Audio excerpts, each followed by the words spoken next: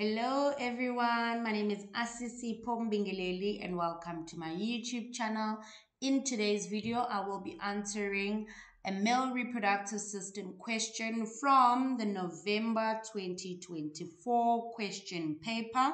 If you have not subscribed to my channel, guys, please kindly hit that subscribe button, like the video, and also share it with your classmates and your schoolmates. And also please comment down below. Let us not waste time. Let us look at the question. So it was a 1.4 question, like I said, from the November 2024 question paper. The diagram below represents the front view of the human male reproductive system. So they're actually telling us what the diagram is about. And they've told us that this is a front view. So just to be safe, guys, learn both the front and the side view of the reproductive systems. So that is for the male and the female. But our question is asking us about the male reproductive system.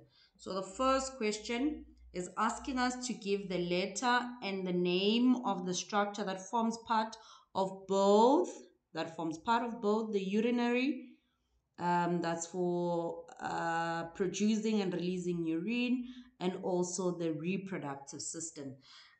So this is easy. I think the most obvious answer will be C, because C is the urethra, which is basically where urine will pass through to go to the exterior or outside, and also this is where semen will obviously pass through. So urine for the urinary system and semen for the reproductive system. But I think in the memo they also accepted D, which is the penis, because I think we find the urethra obviously in the penis. So the most obvious answer is C for urethra, but D was also taken, D for the penis.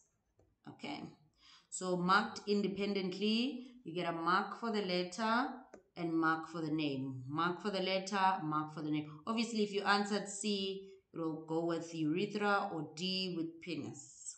Okay.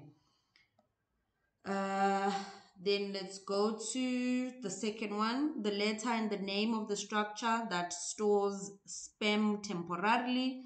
This one is obvious. There is the structure, that's the epididymis. So the letter is B and the structure epididymis. I wonder how you guys pronounce this one.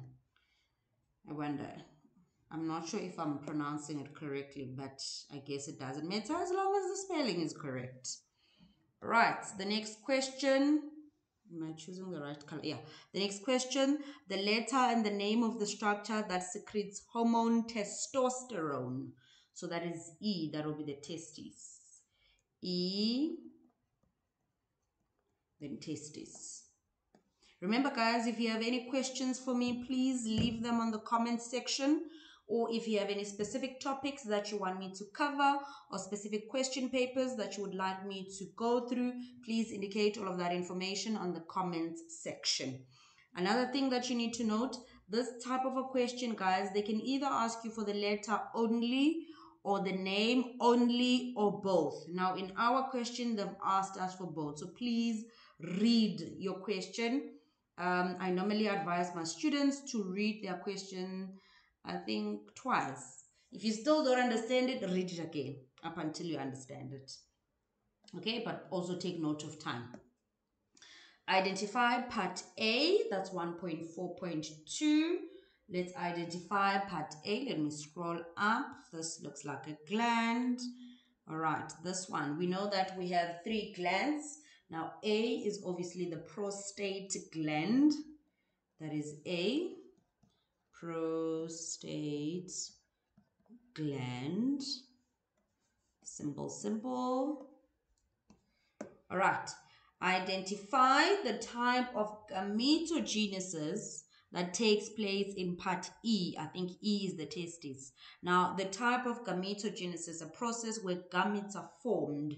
We know that the type of gametogenesis that takes place in males in the testes, I can even take it further and talk about the germinal epithelium of the seminiferous tubules. We know that is spermatogenesis. All right. That's it for this question paper, guys.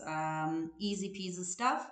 Please don't forget to comment down below, subscribe, like, and share the video. All the best for your test and exam.